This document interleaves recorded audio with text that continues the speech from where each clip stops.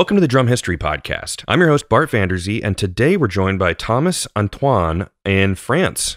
Thomas, welcome to the show. Thank you, Bart, and Happy New Year. Happy New Year. It's great to have you here. This is there's certain shows that are very unique because they're more like scientific and they're more they're about drumming, but they're really a little different than the average show about the history of a company. So so today we're talking about the history of acoustics and really how it relates to drums and all that good stuff, which you have a background in and are kind of an expert on acoustics. So that being said, why don't we hop right in and you teach us the amazing history of acoustics?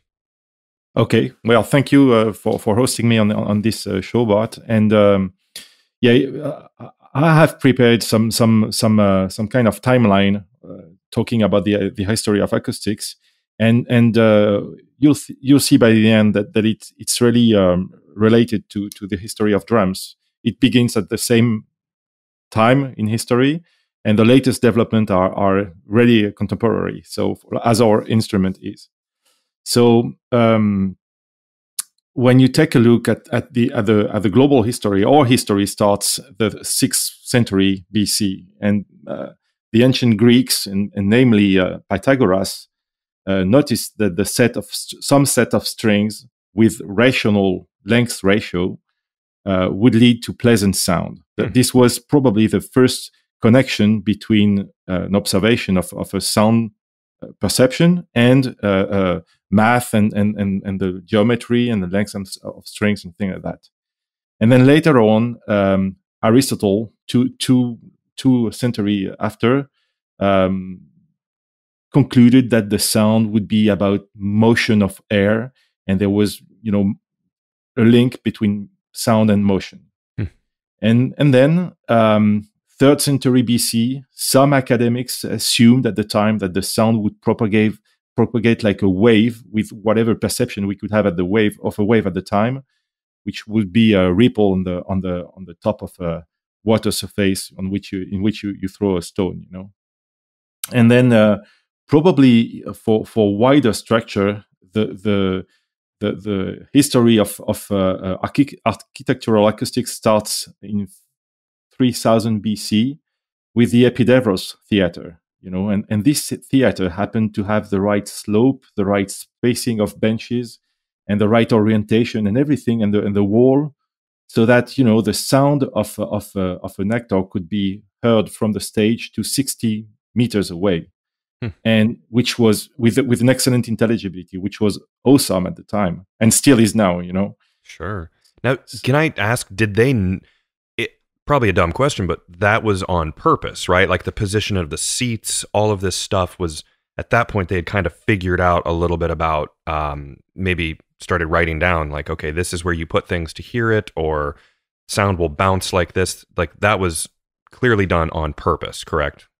Well, this is still being researched. It's probably by accident or a try and error thing, but for sure, this Epidavros theater, had all the good characteristics, so that the ancient Greeks would say, okay, now we have this geometry, this layout of theater, and we're going to copy paste all around the world. I mean, which was really done. They had the right recipe to make a nice acoustics. Wow! So it's like when you move into a studio and you're like, it's just everything's perfect. You know what I mean? Like it might even be an accident. Like you go into a room and you go, wow, this sounds good, or wow, this sounds horrible. Okay, so a big cement square room, maybe not great for acoustics, right? Like you kind of learn that. So that's really cool. Yeah. And one of the particular thing about this theater is that the spacing of the bench had really some effect in the propagation of waves, in the interaction of sound waves with matter, and this constituted a high pass filter, actually. And now, it's still being researched, but we think that this effect would lead to the good clarity, because it would remove the low frequency to mid-low rumbling of probably the wind around or the background noise, So Wow. the signal to noise ratio was really good, naturally.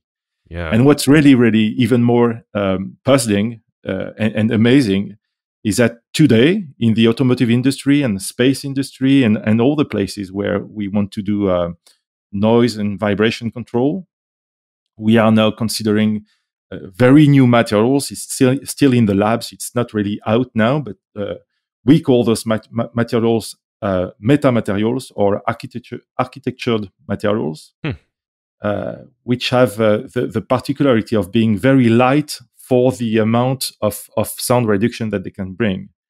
And Wow. they show acoustic property that they should not have really naturally, hence the term metamaterials. But it's really about their spatial organization, the way that the patterns that could be in some material that's going to lead to very interesting characteristics for noise. And Yeah. that's from the bench spacing like 25 centuries ago. So it's And it's so when we're yeah. talking bench, well, first off, so when people hear a high pass, that's also known as a low cut. So if anyone's not as hip to the terms, that basically means you're cutting off, like Thomas said, you're cutting off all the low frequencies. So you can almost, like in audio engineering, it's kind of, if you ever see an EQ, it's like you roll off all of these frequencies where there's particular frequencies that are just like they're very rumbly, like you said. Mhm. Like there's certain things that they're like almost inaudible below a certain frequency. But like there's also ones where that like for me with voice stuff, I always cut a little at 200 hertz. Like it's just there's particular things. And then on another thought is that you said vibrations too, where you think about like someone who has a subwoofer in their trunk, which I don't know if many people in France are driving around with subwoofers. They probably are, but about how half the time though you hear just their license plate vibrating, or you hear their trunk shaking, where it's that principle of like you don't want to hear the room shaking in a theater. You want to eliminate all those vibrations, which is kind of a less eloquent way of saying what you're what you're saying. But now my question is the bench placement. You're obviously talking about the benches where people sit to listen to the performance, correct? Yeah, absolutely. Okay, just making sure. Got it. Yeah, absolutely. And the principle of those metamaterials is just to organize the matter so that they interact with the organization of waves in a very particular way. So having benches spaced at particular pace is going to impede very much some wavelength, and in the end you'll get this filtering effect. So as you said, all the rumbling, or the you can imagine in a open air Greek theater, or the maybe wind around or whatever background is coming inside the theater is kind of removed, and you hear the voice of the actors with clarity. And it's kind of neat too to think this is 3000 BC, right? This is like you're kind of like it's sort of to me like, okay, they're starting to take the like entertainment. I'm sure they always have, but like it's creating the new industry of like actually taking acoustics serious and building theaters and getting in that mindset. And I'm sure, I mean, really, it's kind of funny, but like it's like the beginning of like roadies and stuff, I'm sure, and like techs were like, getting better at like setting things up properly and stage hands. So it's sort of like really early on them creating these spaces and creating that entertainment industry in a way. Yeah. So they understood that it was good for the performance, for the intelligibility. So they copied the formula around, and I think then nothing much happened for the next centuries. And in my knowledge, the first room that was built for acoustics in the, let's say, more recent or modern world was probably the auditorium in Chicago, 1900, with Sullivan was the architect, and he designed the room. He took care of the acoustics of the room. He made some special device. But before that, nothing much happened. Wow, that's a long time. I mean, Yeah. That is a very Yeah, long time. and from this date, 300 BC, to the Enlightenment century, so 17th, 18th century, there was, of course, musical activity and musical instrument crafting and development of musical instrument. But the scientific interest for acoustics was lower than other areas of science. Hmm. And when it comes to sensorial um, analysis or sciences, the king was sight. So the scientific effort were primarily oriented to sight, to understand how an eye would work, and you had at the time numerous progresses that were done in optics, Hmm. with the development of telescopes and microscopes and lenses and everything that were pulled by the needs of the astronomy and biology. And so, as I said, even medical sciences, the doctors knew better about the eye than they knew about the ear for a long time, And this was just the way we are built. We think that our major sense is sight. Mm-hmm. Sure. Yeah, I think back to God, it must have been a movie, or I can't remember, which I hope was historically correct, but it was, and I have no idea what movie it was, but almost like someone, I think it was like a medieval like hearing aid, where it was like a guy who was holding like a horn up to his Mhm. ear to amplify the sound, and it went down, and he kind of curled, and then he could hold it up next to his ear, and I Mhm. can't remember what movie it was, but it's just that's an interesting, the theory of, and it's almost like if you put your hands behind your ears and kind of cup around them, it actually makes it easier to hear things, So Yeah, I'm yeah. sure people kind of learned that over time. Now, how does the, like the famous Globe Theater, like the, Shakespeare's Globe Theater, that is interesting. And just the theory of all of this, where again, you got to put it into perspective, right? Where people are sitting there watching a performance and obviously there's no electricity. I mean, you probably wouldn't know this because you weren't alive, that long ago. But how clear would it have been to hear someone like talking if you're 50 rows up in the cheap seats? Like, how good was it? I guess it was you know good enough so that people still talking about authors Sure. today. But I guess coming to room acoustics, it has been empirical for a long time. Just like the Greeks copied the things that work, it was really a try and error approach, because it's a bit like in musical instrument crafting. What is good? Of course, when it comes to room, you could say, I can measure the background noise, I can measure the reverberation time, and I can monitor that because I don't want some echo to be too strong. Hmm.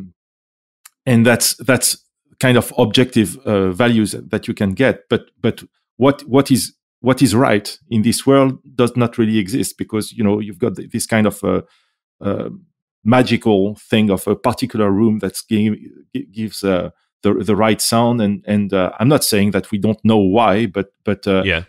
it certainly was not designed for this initially. It just happened. It just happened. Sure. And I'm sure that, and maybe this is a whole, part of the conversation too, is, but self mixing, like saying, okay, guy playing timpani or drummer of some kind in these, early time period, play quieter.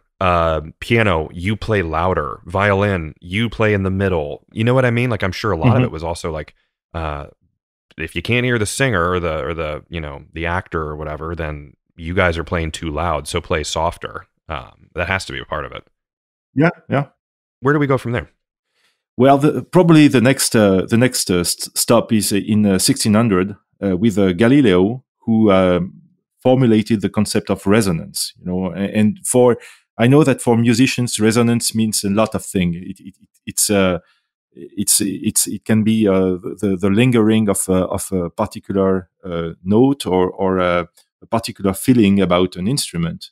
But in physics, it's really the phenomenon where you have the energy of a system that is oscillating between the deformation of something, say the tension in the string, and the motion of the string. And so Galileo used strings and formulated, the fact that at certain frequency there would be some particular motion or some particular behavior of string structures.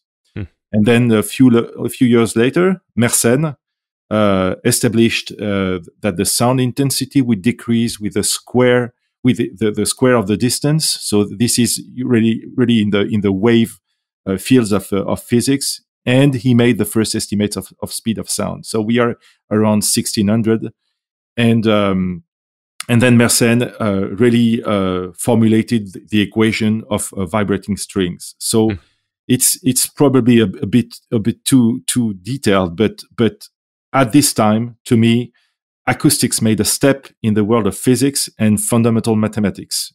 And Got it. This is really the start of acoustical engineering, because it means now that we have some design parameters such as string construction and tension that are related to pitch. And we have a mathematical backup for that. So we understand how it works. We understand that a string with more tension is going to have a higher pitch, and we understand a string with a higher mass is going to have a lower pitch. Those kind of stuff. Sure. So obviously a bass has thick, longer strings, and a ukulele has thinner, higher strings. So there's, got it. So to kind of clarify then, so from 3000 BC up until the theater in Chicago, we're talking there, that's like the room treatment acoustics. But then when you get to 1600 with Galileo, that's more of like acoustic, like you said, pitch, jumps forward with that. Okay. That's fascinating. Now,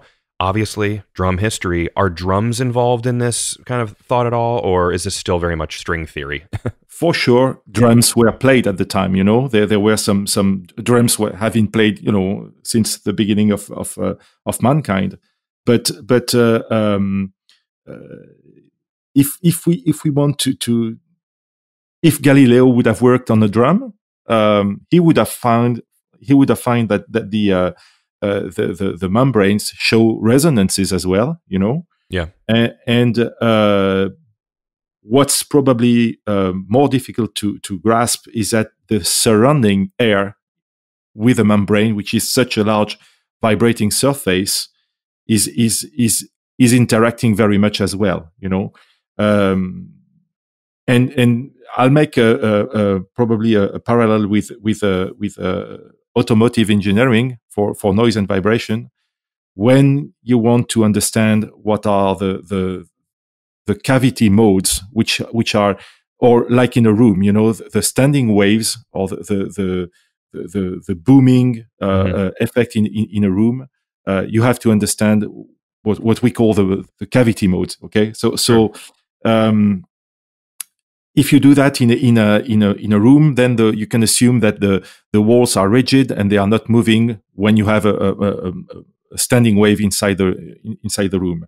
When you do that into an automotive vehicle, for example, this is not true anymore, and it's the same for drums. So sorry for the long. Oh yeah, it's interesting.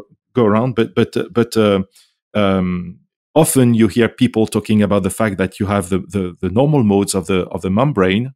Then you have the response of the cavity with a kind of image of the larger the volume, then the lower the resonance, and they think about this in a sequential way. But actually, you cannot do that, because in drums, the motion of the head and the motion of the air around the head are very, very strongly coupled.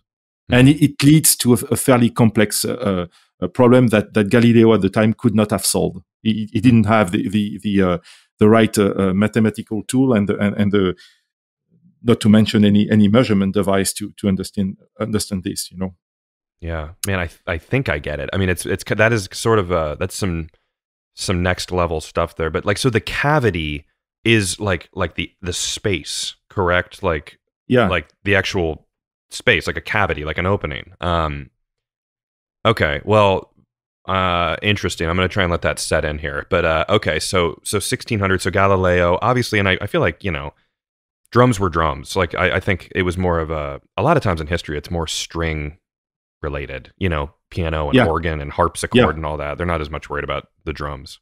yes. And one of the reason, I think there are two reasons. One of the reason is that when you build an instrument that has a definite pitch, like a horn or a string instrument, you can have a quality reference for it. You can say, I want the A to be 440 hertz exactly. Mm-hmm. It's not the case for drums. You cannot say drums should be this. It has not a really definitive pitch, unless Sure. you talk about timpani and tabla, which are to my knowledge, the two head or membrane instruments that show already a strong sense of pitch. And mind you, the reason for which a timpani can produce a note with 4 to 5 harmonics or partials that Yeah. are exactly in relation with the other is precisely because there's a strong coupling between the air in the cavity and the motion of the membrane. If you take a membrane in vacuo, which is fairly often the kind of data that are shown when we talk about drums acoustics, you have those normal modes on the membrane with circles and like pie charts of where the membrane is moving. Those are idealized membranes results computed in vacuum without air around. When you add the air, everything changes. And it changes so much that a membrane which would be inharmonic, which would not show any harmonic series, when you put it on the top of a timpani volume, it becomes harmonic just from the coupling.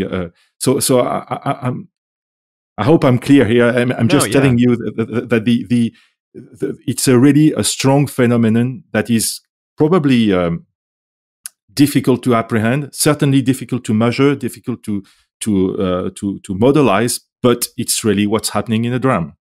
Yeah. No, it's interesting too that the whole like the thing about how the air affects it. I mean, that's just such a thing with drums and humidity and heads and all that anyway, and how it affects it. And when it's cold, that affects how far you can hear things, and how sound travels faster and slower, and hot and cold, and Mm-hmm.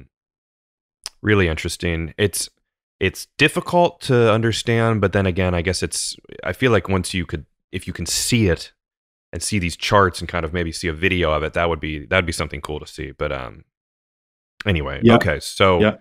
yeah, carry on with the timeline here. Yeah, so I was talking about vacuum and the effect of the air. Well, vacuum and atmospheric pressure was conceptualized in 1654 by a guy named Otto von Guericke, and a few years later, Robert Boyle noticed that the sound waves needed a media to travel, and this media is air. So connections started to be made between the sound and the presence of air. Mm. So then we can move to the 18th century, and so the Enlightenment age had already started, and although acoustics were still considered a bit secondary, they would benefit in this century from major development. So John Shore in 1711 built the first tuning fork, which meant that now we have a worldwide reference for pitch, a system for pitch, and that would be exactly the same everywhere. And by the end of this century, Schalny, a German acoustician, demonstrated with his patterns, which are amazing illustration of the secret geometry of sound in structure. I don't know, Bart, if you already saw those experiments with vibrating plates on which you would put some kind of sand or very light material, and at particular frequency, the sand or the dust would migrate to the areas where there's no motion or minimal motion. Yeah, And those areas, you've seen that? I've seen it where they lay like a piece of glass over like a speaker, and then with sand, and it'll form like you'll see the waves, and I didn't know that went back that far. Yeah. Yeah, actually, he worked on violin, and he demonstrated that some modes, we call those simple motion, or the motion that are leading to those patterns, we call them modes, where we're contributing to the sound of violins. And modal analysis had not started at this time. It's a mathematical tool that we in noise and vibration we use very much to understand the vibration of structure and the response of cavities. And in the drum business, in my knowledge, you got brands like Noble and Cooley in the US, and Yamaha that have been claiming to attach their bracket at nodal point. If you are familiar with that, if you remember this. Yeah. It's okay. So this is really about making a Charley pattern on a shell and finding the place where there is no motion, and then you say, okay, I'm going to attach some mass or some device at this location. So I'm sure I'm not going to impede the vibration of this particular mode. So a nodal point is a point on the shell where they have discovered that this point there's no vibration or minimal vibration at this point, and that's where they attach the hardware. Yeah. This is well, of course, you can still a single mode is never you cannot have a structure vibrating along a single mode.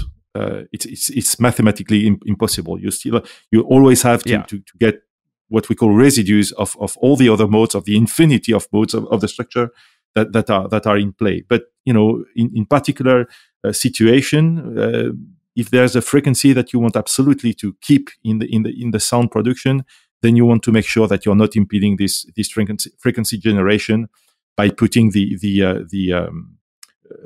some mass or some stiffness or anything at the anti-node, which is the space where you've got maximal motion.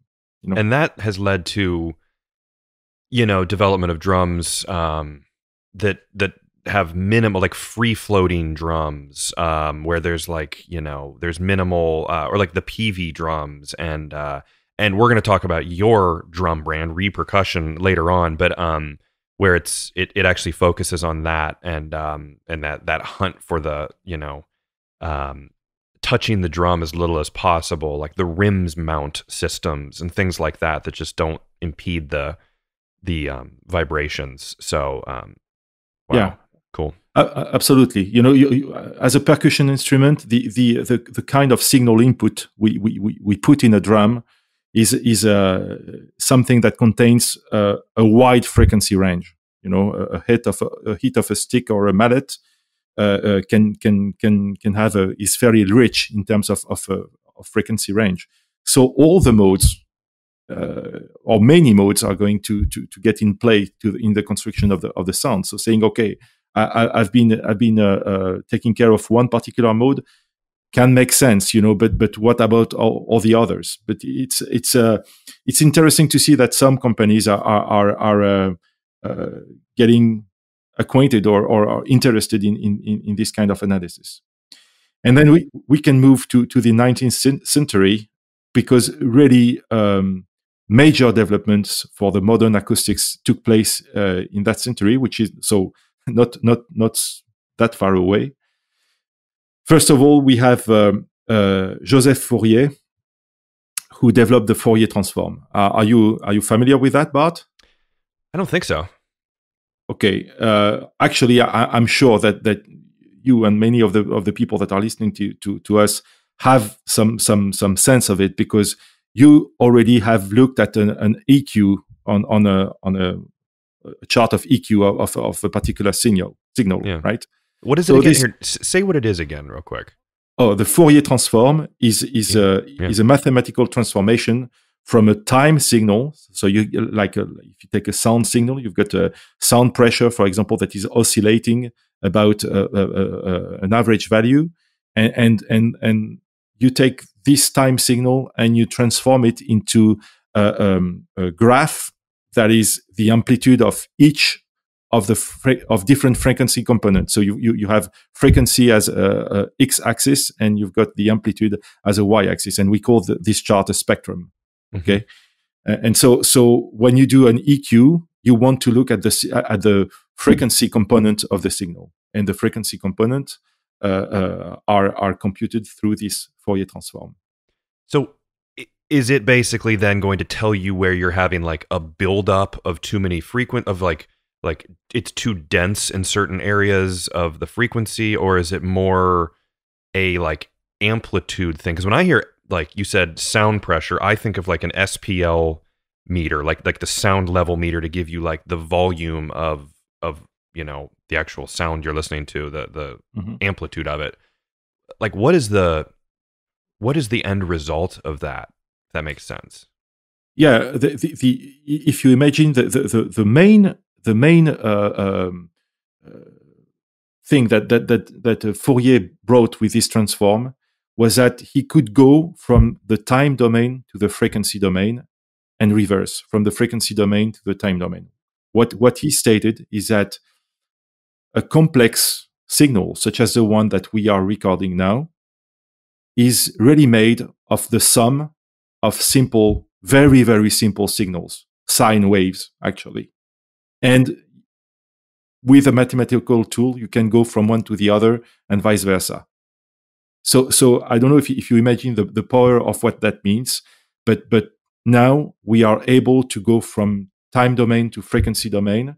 So you can make a recording of an audio signal, and you can assess the frequency content on an EQ chart with it. You know, you can say, I want to boost this frequency, or I want to cut this frequency because I got too much, or I want to remove some of it. Essentially, it gave you the ability to work in the frequency domain.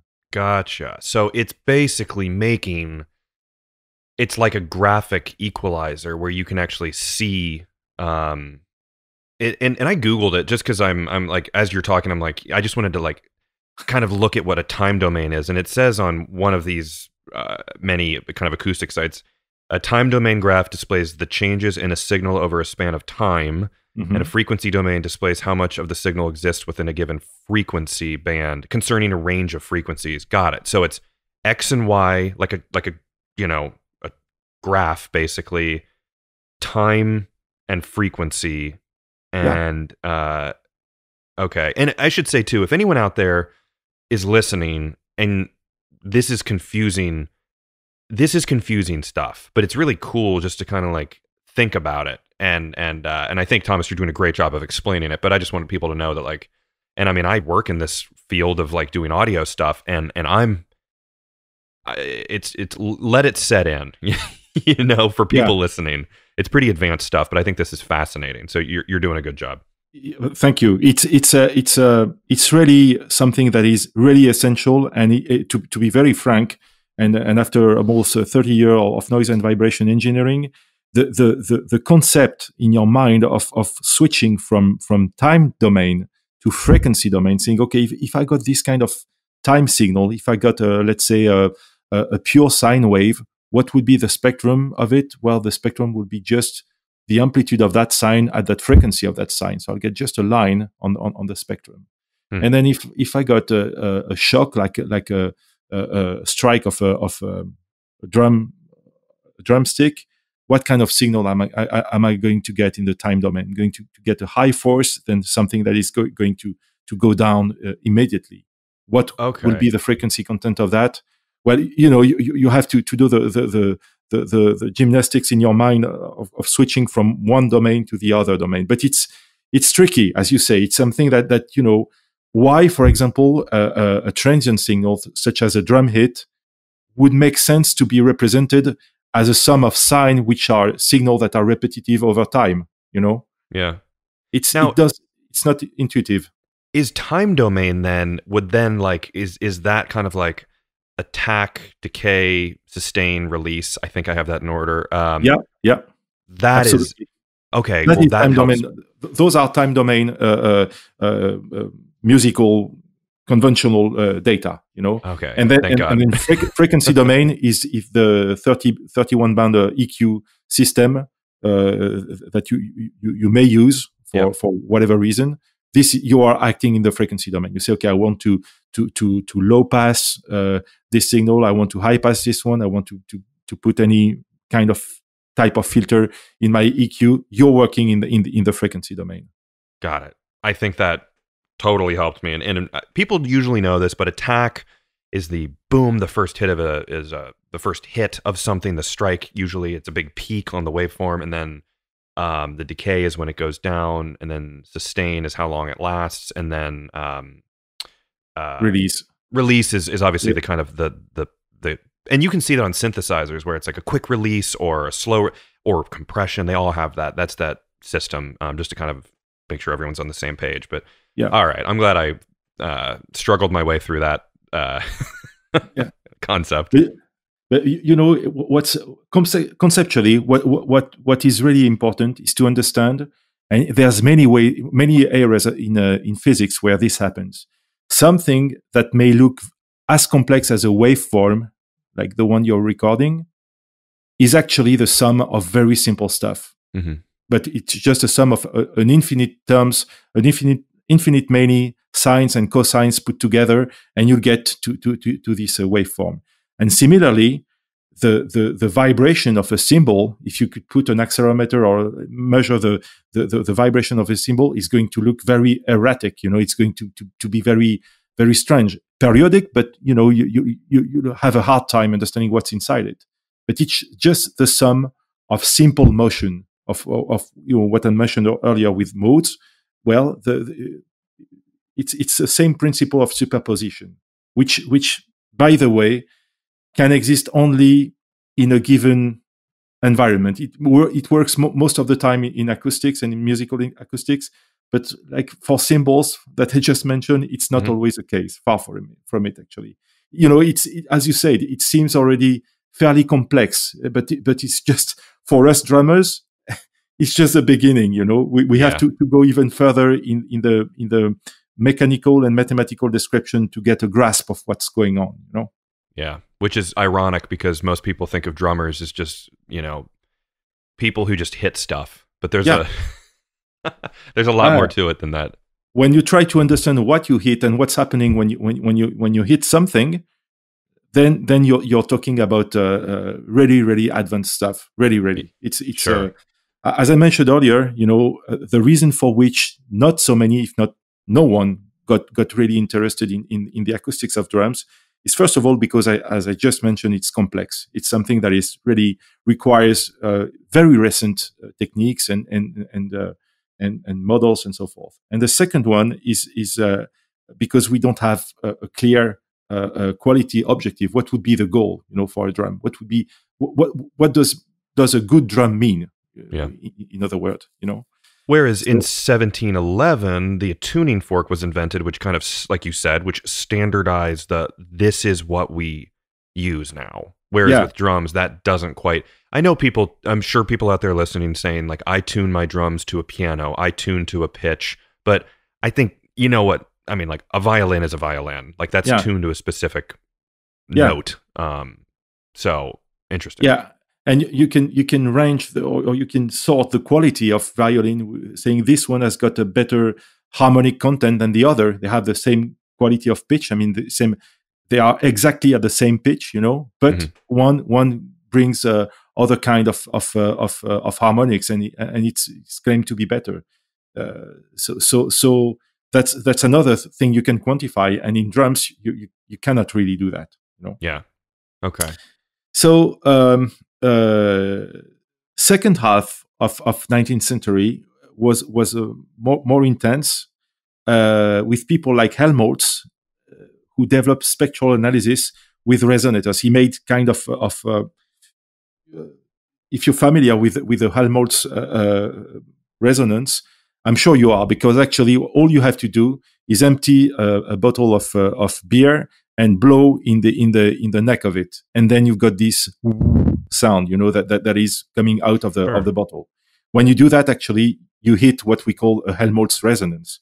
So Helmholtz constructed a number of bottles. I'm not sure it was beer at the time, but whatever. And he tried to he understood that for certain sound, some of the bottles would start to resonate. And then a guy named Rudolf Koenig filled those bottles with flammable gas and set them on fire. And then when he played this particular sound, you had the bottle or the container that was excited that showed a higher flame. So here you have the first spectrum analyzer, analogic spectrum analyzer of history. And it was fire. Yeah, it was fire. It was the height of a flame that would tell you, okay, it's coming from this volume that is tuned to 440 hertz. So the note that was played was 440 hertz. Wow, man, that is so like heavy metal, you know? Yeah, well, actually, you'll find on YouTube people playing around with propane gas into cylinders with many holes, and they would play with a specially prepared loudspeaker. They would play with a standing wave in that tube, and lit on fire all those holes that are exit for the gas. And of course, when the sound wave matches some inner resonance of the tube, then the flame gets higher, and you get very nice patterns. There's even a guy who has done a 2D flame sound analyzer. I can't remember his name, but it's pretty awesome to look at this, because it's going to give you straight away the understanding of spectral analysis and the fact that sound waves are, pressure waves that are added to the pressure of the gas at certain spaces, at certain places, and increasing the flow of gas. Wow. I mean, and I'm assuming the relationship then to the air in the room, and they use fire obviously because it's very visual, but then I'm sure how fire uses the relationship between fire and air, that has to be something in there. I mean, wow. I'm just like, I'm sure at the time it's still, as I said, look on YouTube, because it's fairly very visual and nice experiments. But at the time, when they were trying to understand the phenomenon of sound waves and everything, it must have been pretty amazing experiment. So that was back in 1866. Now, before we move on, can I ask you, like a low frequency would create like a higher flame or a wider flame, or would it be a lower flame for the low, low to high frequencies? How would it look?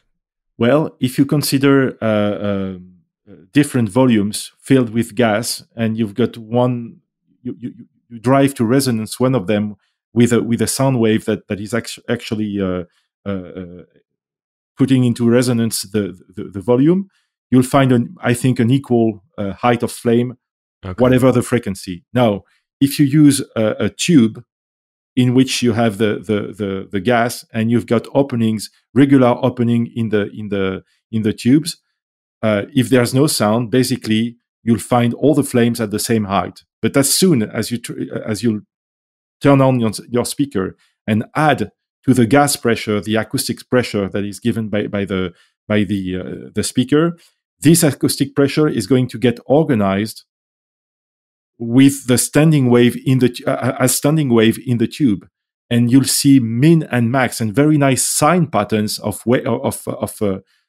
flames along the holes of the tube. So it's not so much as dependent on the frequency; it's dependent on the location.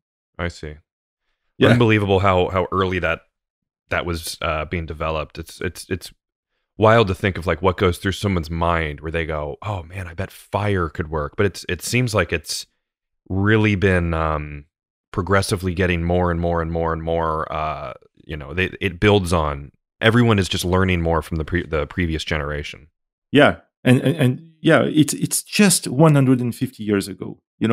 Probably drums are now 120 years old, and this is just about the same ballpark. Sure, the drum set. I mean, obviously, drum. Yeah, drum set. Drums go back. Yeah, drum set. You're right. We all know. Absolutely. Yeah. Okay. And then the next event, which is a major one for all the acoustician, is in 1877. Lord Rayleigh issued a book named The Theory of Sound. So here we were in a situation where the phenomenon of sound waves were mathematically described, and this is still it's a major step in the understanding of acoustics. And the story goes that Lord Rayleigh was suffering from some fever. I can't remember what kind of condition he had, but he was on a boat trip on the Nile in Egypt, and he, suffering from fevers, he got his imagination boiling, and he came out with saying, okay, gathering all what I know and what I understand about sound and what has been done before, I think the wave equation for sound is this one. He wrote the first wave equations. And the same year, so we got on one hand, from a very theoretical standpoint, a guy saying this is the physics of sound, and the same year Thomas Edison made first recordings. So it's a nice coincidence, and that was 1877. And was that like the beeswax, like the cylinder? Yeah. Cool. Yeah. And actually, 20 years before, a guy named Édouard Léon de Martinville made some recordings on paper, recordings of sound on paper. But unlike Edison, he was unable to replay them. But it was the first time that we materialized the phenomenon of sound, which is invisible, into something visible. And Edison made it, engraved into the beeswax, and then made the replay. The first guy who did it, which you said it very well, nicely, his name, and I'm not going to butcher it, but so it was basically, I'm assuming, sound going into a large horn that then the sound would travel down and vibrate a needle to visually represent the sound, correct? Yeah. This kind of device. Yeah, absolutely. Cool. So it meant we had at the time the understanding that sound was about the traveling of pressure wave inside the air at a velocity that is known now as the speed of sound. This is really the global finding at the time. And so we could start playing with the interaction of this pressure with as you just mentioned, with device around, such as a membrane that would push a stylus or other kind of device. And so this was 1877, and 6 years after that, Émile Boulanger patented the tensioning system for snare drum that is still used today, with lugs and tension screws, and founded the duplex drum company in 1900. And at the same time, the modern drum kit was born. It's just, for the sake of connecting the history with the history of our instrument. Yeah, you got to keep it drum related. Of course, always. Yeah. Wow. And then in the 19th century, and more precisely in the second half, there was a bunch of revolution linked to computer sciences. Really, frequency response function with tracking filters. So those are the way to understand the interaction between a force on a structure, for example, and the sound emitted. What if we want to analyze that, we need to have what we call a frequency response function, FRF, between the two. How many decibels of sound do you get for 1 Newton applied on this particular part of the instrument? Those kind of data. This was 1961, not far away. No. Then the fast Fourier transform, which is an algorithm that actually dates back from Gauss, probably a century before, but at the time they didn't have any computer to run it. And 65 was experimental model analysis, and 68 and 67, 68 real-time analysis, meaning that we would start to understand the transients, not only the continuous signal, but the transients. And all the tools that are used worldwide today for the analysis of sound and vibration. Which, I mean, every single thing I ever do, like for work with audio, I run through an analyzer. Basically, because I mean, I didn't used to when I was kind of younger in my audio engineering days, but basically, it's how you reproduce like consistent sound, like for podcasting. Like you don't want it to be like one is very, very quiet, the next one's really loud, and then I mean, so that's just obviously for the actual like volume, which there's a bunch of ways to actually register what quote unquote volume is. But the analyzer, it's cool to know that that was kind of mid. You said 1960s, right? And when they could analyze. Cool. Yeah. Then it was all the revolution pulled by the computer science and the application to structural dynamics and signal processing. So what you mentioned, like compressor, limiters, and things like that, we're starting to get even. I won't say better because we had analog system and still using them, but all the numerical treatment of numerical processing of signal had really had a boost at that time, and at the same time the really numerical acoustics with simulation software, like software that are able to predict what's going to be the vibration of a given structure, saying okay. If I make a drum head with this material that has this density and this modulus of elasticity, what are going to be the frequency response function? What are going to be the normal modes and so forth? And what's going to be the sound radiation of this membrane if it's excited by a force at this location of this amplitude and so forth. This is what I'm telling. I'm giving an example about drums, but I'm sure that no one is making those kind of calculation for drums. It's widely known for aerospace and automotive and industrial products, and sometimes musical acoustics. So then that's probably because it's a hell of a lot cheaper to kind of just like produce drum heads and I'm sure experiment with them and try them versus like, so you would do that with like a car or with,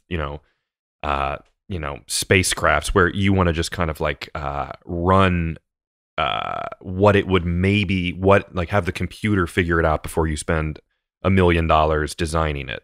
Absolutely. Right? It's a competitive world and we need to design right first time. So we need to have all the tools with all the knowledge embedded so that our first design is the right one. It's really important. I mean, I would be surprised if drum companies didn't use some system like that where they can run it and check frequencies and drum head companies to develop new stuff and cymbals. So I'm sure there's and guitar, everything. I'm sure there's some. It's probably not as technical as aerospace, stuff, but. Yeah, we'll talk about that because in my mind, and to answer bluntly your question, the answer is no. There is no, to my knowledge, when you do research about who makes really research in noise and in the acoustics of drums and cymbals and so forth, you'll find some stuff that are coming from universities, really researchers. But those guys are not related or are not maybe sometimes funded, but I'm not even sure. Sure. There is no budget from all the major drum companies to make anything in the noise in the field of acoustics engineering for their products. So in my mind, when they talk about those drum companies and those cymbals companies and head companies, when they talk about R&D expenditure, I think it's really about quality, production, reduction of costs, but nothing for really the acoustic quality, which is puzzling because we are talking about a musical instrument, So yeah.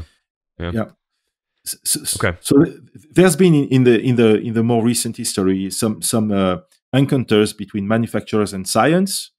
It's been fairly scarce in history, but but they are, I think they are coming to be more and more frequent today.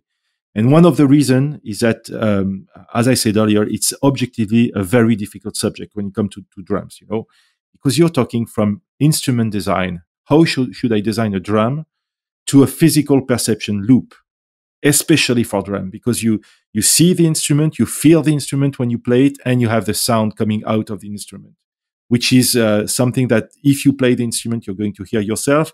Probably someone 5 meters away is going to hear something different, and the engineers they are going to hear something different, and so forth. So saying I'm going to engineer all that so everybody is going to be happy is very complex, if not impossible. You know. Yeah, And that's the although, classic. That's the classic. Like a snare drum doesn't sound great in the room, but it sounds good in the in the control room when you're yeah, recording. Or cymbals sound really dead, but then in the other room they sound good, kind of yeah, thing. absolutely, absolutely. And although, you know, when you as you said earlier, we are just people banging on stuff, you know. But the for drums and cymbals, the mechanics may seem simple. You just strike something and it makes a sound, you know. But actually, you have to reach pretty complex physics to get a start of a grasp of what's going on, really. Yeah. Um, and I think as well that musical instrument manufacturers they don't feel the need to go into, let's say, scientific development to push the development of the instrument as we see it today. Uh, Again, I think they are doing some investment to rationalize the production, lower the cost, increase the quality. And for drums, you know, from history, that actually the drum set was born not from the push from manufacturer, but really the need from the musicians and for the music at the time. So music called in the end for a hi-hat stand Mm-hmm. and a bass drum pedal and larger cymbals in jazz for jazz in the 30s. You know that larger than the manufacturer could manufacture. So it was a challenge from the music to the manufacturers at the time. That's And interesting to think about. We're very like we make drummers develop what they need out on the streets, I guess you could say, and then the brands kind of catch up and then make what they need, sort of. yeah, yeah. So they are kind of followers of the need of musician and of music. You know. Yeah. Then one of the question you could think about is should the musicians know about all the Fourier transform and the modal analysis and the science of their instrument in the end? And to some extent, my answer is yes, they should, because they have to make the best educated choice in a very competitive environment. So they better know what tools of the trade they need to get to their goals. And I think as well that we should go from a situation where the music pulled the need to the manufacturers or innovators are bringing to musicians some new way of expressing themselves. I think today there's a confusion in the drum business, particularly between new and innovative, with a very heavy tendency to look back in history. I live in France. I can tell you that companies like Asba is starting up. I'm very glad with that. It's great. It was a great drum brand in the 70s, but actually it's just looking back in the rearview mirror and saying we're going to reborn from our ashes, and many the value of old brands is so high. Gretsch, Slingerland, you name it. They but in terms of innovation, those brands were very very innovative at the time. I mean, when great drummers made the history of our instrument, they were probably using instruments that they found very innovative at the time. Why do we have to copy them today? I mean, to copy those instruments today? That's a great point. Yeah. We should be able to bring something as new as it was at the time. We should be able to bring something new for the drummers and for the musicians. Yeah, we have to keep. Yeah, that's come up in some way, shape, or form on the show a bunch, where it's like, really after obviously things came out where it's like, oh, now there's, and I'm thinking like Tama, where it's like now there's the gong bass drum or octobans, like things like that come out, which are tools to use, but like really the formation of the drum set hasn't changed that dramatically in a long time. Where yeah, there is a tendency to look backwards and a lot of nostalgic feelings towards the old drum set. And I'm kind of, I mean, this is a history show, so Yeah, like, of course, yeah, we all as drummers love our, looking at trap sets and all this stuff. But you're right. I've never thought about that. That was all so innovative, and Slingerland was pushing the envelope and using radio frequencies to make shells and uh, but nowadays, I mean, there are a lot of newer brands who were pushing the envelope forward, such as, yourself, but like, obviously there's some big brands who are doing it too, but there's still the legacy, we love our, oh my God, Slingerland's coming back kind of thing. And it's, or Rogers is coming back. We love our legacy brands. That's for sure. yeah. I own 2 old Gretsch sets, and I'm not going to depart from them. Don't get me wrong. I'm into that, of course, as well. I like the soul of those instruments. But what is really new for the drummers today? I think we need to keep the momentum of progress and innovation that those great people started not so long ago. Well, great drums made great drummers, but great drummers will make even better drums if they are given the mean to do so. And in order to differentiate a new drum from an innovative drum, in my view, in my mind, and in my activity, it's really this scientific approach that should bring not everything, but some new things to the table, saying, okay, we can further the understanding of the way the instrument work, and we can make new proposals. Is that better? I don't know. It's just new. It's for the artist to choose. To me, choosing an instrument is an artistic move. It's really, okay, I'm going to select this snare because I want this sound, and this is a way I want to express myself in this context. It's and we have to widen as much as possible the array of possibility for artists. Artists should not be constrained by what comes actually from consideration of industrial production and cost control and so forth. Yeah, absolutely. Which goes back to the saying of, we create what we need, and then the companies kind of follow. So, I think it's over. We're overdue for some really new, cool, modern changes. But I think, again, like I said, there's companies doing it out there, which I do want to get to talking about your company here. But as we get close to the end here, why don't we push forward with the history of the acoustics? So we were in like 60s, 70s, outboard gear, working on all that. Where do we go from there to get to modern? Well, I wanted to give you actually, as we got into the discussion of musical acoustics and drums, I just wanted to make a side note of what's going on today about acoustics and musical instruments. And I have three examples that I put together or are coming to my mind. And the first one is the story of Ovation Guitar. I'm sure you're familiar with them. Sure. And the story is fairly simple. You got an engineer, Charles Kaman, that has a passion for guitar.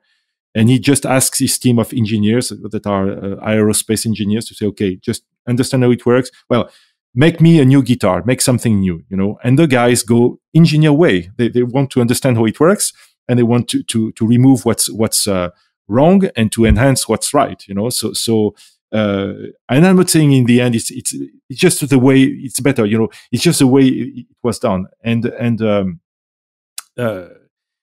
they made something that is what I call wisely different. In the case of they understood the role of each part and the soundboard and the volume behind and everything, and they created an instrument of which the reputation today. It's I'm sure some people hate, some people like, but for sure it's new. Yeah, with the rounded back, and that's interesting to the point of some people love it, some people hate it. So even if it's the most innovative, best thing sonically, someone might go, no, give me my Martin guitar. I don't care about that weird looking new thing. But the point is not to say because I made some engineering on this instrument, it's going to be better. The point is to say, because I made some engineering on this instrument, I understood how it worked, and I could make some wise choices and have a new proposal for you. Now, are you going to consider it? Are you going to say it's good for what you want? That's another story. But for sure, I got something new to propose. Sure, love it. So the second example is a fairly infamous experiment that took place in Paris under the leadership of Dr. Claudia Fritz in 10 years ago. And it's you can Google it. It's the Paris double-blind experiment. It's about violin, and I can tell you, this was a passionate subject, and is still the case, because what Claudia Fritz did, she's an acoustical expert, doctor in acoustics, and so she gathered a number of Guarneri and Stradivari with all the top soloists of the world. And there was a list of 17 violin.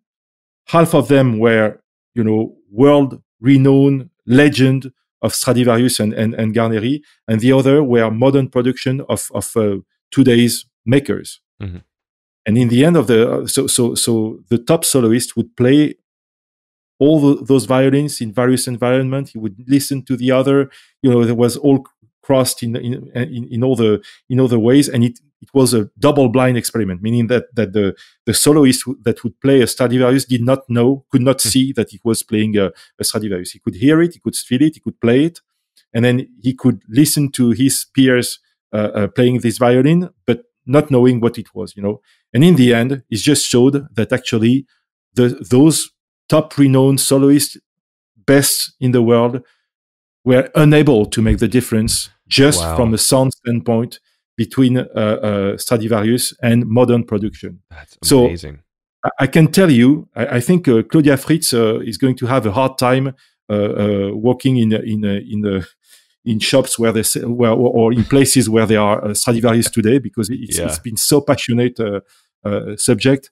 But really, what's interesting is that modern manufacturers of violins do not have to live in the shadow of those huge mythical brands such as Stradivarius.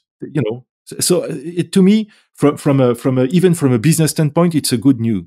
It means that those guys are making violin at the best of their art, and it's the same as the worldwide reference. So it's a good result. At least it's a very interesting result. And the latest example it's more modern, it's more recent. It's still French. I'm sorry, it's very French stuff, but very interesting company that I met across the acoustic labs where I used to work. That company is named Sios, and it means shape your own sound. And those guys are 3D printing some saxophone and clarinet mouthpiece with the sound tailoring in mind, meaning that you play saxophone, you want this kind of sound, you just fill in on their website the kind of sound you're looking for, bright, dull. I don't know. I'm not a saxophonist, but you get a number of descriptors, and in the end, this actually would set a CAD program to modify the geometry of the mouthpiece, 3D print it, and send it to you. And it's amazing. I mean, and it's all based on the understanding the people that have made this company are specialists in acoustics, and particularly in saxophone acoustics. And it's great. I mean, it's really a nice gathering between modern technique, 3D printing, understanding of acoustics, and musical instruments. Yeah, and that seems like it could transfer over to the drums in some way. I mean, where it's design your, 3D printers aren't going away, and I know that people have 3D printed drums, and that's kind of a popular thing, but it's 3D printing's not going anywhere. I know my dad, who's 59, 3D printed at a library, little piece to fix a antique shelf that was missing like a little very specific washer. He just took the old one in, measured it, put it in, boom, it fits perfectly, and it worked no problem. So when you know that your almost 60-year-old dad can do it, it's pretty popular. Yeah, That's funny. So it works today for a saxophone and mouthpiece. For drums, probably things are going to come up, because you can make very intricate shapes, and the question is, of course, what kind of material are you going to be able to print? And there's all the metal printing stuff that is coming up with parts that are actually structurally good. There's a German guy who 3D printed a whole jet engine, for a model plane, and it works. So you can make structural parts now. Oh my God, I love that. Those are great examples, and I mean, it's every single one is very it fits to drums, where you think that it sounds a certain way because it's old, and I love the like blind taste test stuff with that. But okay, so for the sake of keeping the episode, in some timely manner, let's wrap up here, and I want to hear about. So first off, tell people about your company, Repercussion, and then which is sound tailoring is kind of your big thing, and then where they can find you, and we'll call it up a day after that. Okay, so I founded Repercussion 4 years ago, and it all started with a consideration on the interaction of air with the vibration of the head. As I said before, it's essential for the sound of timpani. So I said, why not for the snare drum and the other drums? And what is the role of venting? What's really going on? You see, tons of people are testing a lot of shapes and openings, and as well some research of a symmetry in the instrument. And this led to a really innovative design that I patented that are today allowing me to provide drummers with what I call sound tailored snares, meaning beyond changing the head tension, the head types, or the snare wires, I can really change the sound of the instrument through the shells and the aperture and the characteristics of the vent and everything. So because you have to have in mind that in a drum, 90% of the sound is made by the head and the way the head vibrates. And the way the head vibrates is very much influenced by the behavior of the what I call the acoustic circuit, meaning the volume of the air. All the drummers know that the dimension, diameter, and depth are a major player on the drum sound. Yeah. But you have other ways of tackling this, or introducing some new independent parameters of that. And this is what I've done in tuning the acoustic circuit. I start to build the sound that is needed by some particular drummer, and then I have a selection of shells that I mix and match. So I make hybrid shells, hybrid drums with metal and wood and acrylic, whatever is needed really for the sound. And so now I have developed a number of snare drums and tested them. I measure the frequency response function of all of my shells to know where I'm going. And I just developed 2 full drum kits using the same system that sound really awesome. Really, I'm blown away by the sound of the drums. So there's further development to come. Always with a lot of innovation. I'm thinking a lot about hybrid electronic acoustic drums, which would be actually a phase 2 of what I've done 10 years ago in the past for electronic drums. So yeah, there's a lot of things that are coming up, and all this work has been developed after hours in a lab, made prototypes, made calculation, and really engineers the drum. So and it's not about, in the end, it's not about developing a scientifically wise technology, because it doesn't mean anything in the artistic world.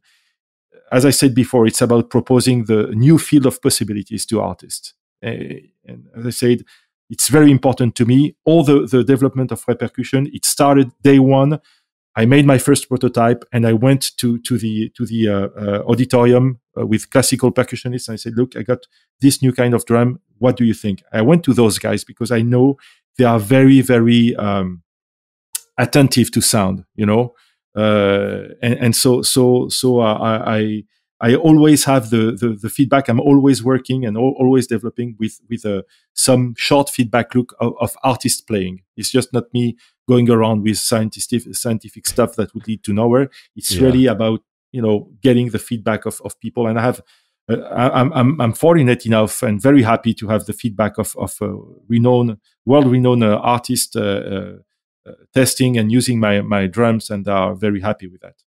Oh, that's just awesome. I mean, it's like you said with Ovation guitars, where you're like, well, like mathematically and scientifically, it's perfect, but someone might say, I don't like it. So yeah, of course. It's good of course. Because like you can be in a lab as much as you want, but like you said, it's good that you're actually getting drummers' feedback, and they're beautiful drums with a very unique, obvious system. If you guys out there listening, go to Repercussion, REPERCUSSION, repercussion.fr. You can see and see this really cool technology that Thomas has been doing. And God, what I love about it though is just that obviously you're a dare I say brilliant guy with all of this understanding, but it's cool that a guy like you is out there making this stuff to push forward the development of the drums for a number of reasons, because it needs to. We need to move forward, and there's nothing wrong with what's going on now, but I think it's great that someone like you is using your powers for good and not evil, and you're using it for drums. Thank you very much, Bart. Yeah, absolutely. Well, thank you for coming on the show, and it's so cool. You're my first French guest. So from what I hear, there's a lot of cool stuff going on in France with acoustics and experiments and all kinds of cool stuff. So I'll have to get some more French folks on the show. But on that note, everyone can go to repercussion.fr, check out what Thomas is doing. So Thomas, thanks for being on the show, my friend. Well, thanks for having me, Bart. If you like this podcast, find me on social media at Drum History, and please share, rate, and leave a review.